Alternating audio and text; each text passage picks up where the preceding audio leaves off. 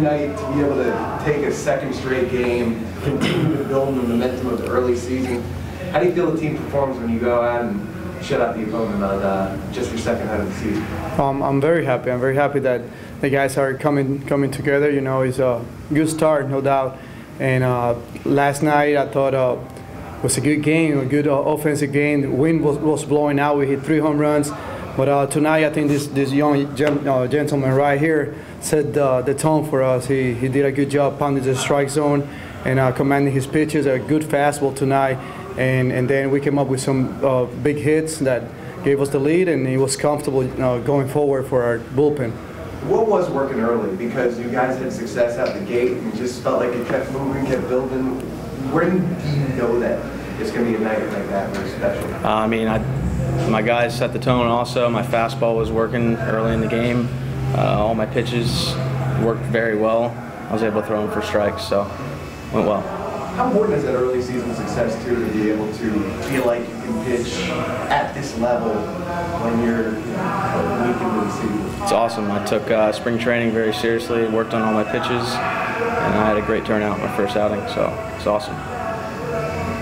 Coach, when you see the team continue to build and grow and develop, you talked about it already, but with this actually performance to build on, to see the concrete evidence when you're out there on the field rather than just at practice or working with the team in drills, how rewarding is that? Well, it's very rewarding. I tell you, these guys, they've been working hard, like Jordan say, since spring training. So they came with a goal, and they're pulling for each other. I think we have a really good chemistry inside the clubhouse and out there too. And we have some good leaders in this team, and that helps. You know, they're like my extension. So they don't have to hear from me.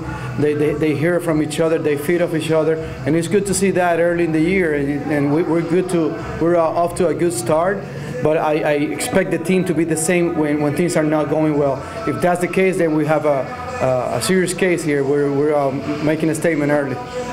You know, last year had to be crazy because it was the inaugural season, everything was new, and I know there's still a lot of roster turnover, but can you compare year 1 and year 2 and how this is all starting right now? Yeah, you know, last year we had a lot of players that jumped the level. They came from Kingsport to Columbia, full season for the first time.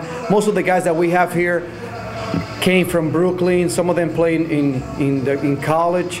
Michael Pius played in the World Series, and not only played there, but he actually won the World Series. So guys that have a little more experience, you know, it's like they're used to playing in front of fans, and that makes it a little easier.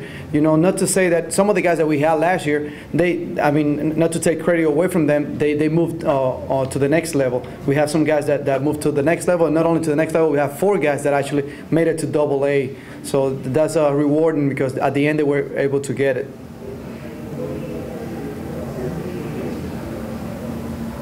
Good. Yeah, that was awesome. All right. Perfect. Thanks. All right. Thank you. All right, guys. Thank you.